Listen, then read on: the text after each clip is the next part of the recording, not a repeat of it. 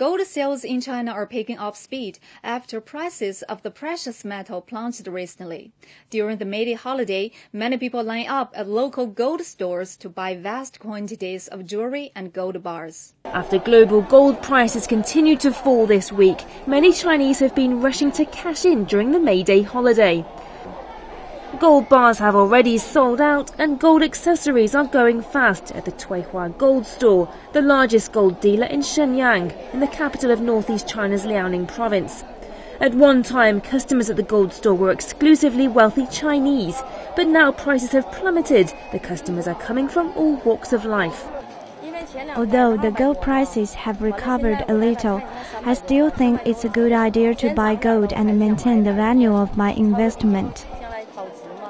Because it's the May Day holiday, I thought I'd come here to buy a gold necklace. The gold prices are much cheaper than before.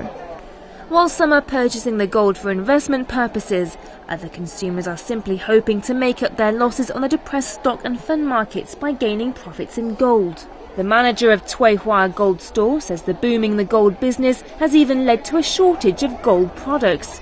Gold has become more popular as a means of investment in China, as many believe it's immune to inflation.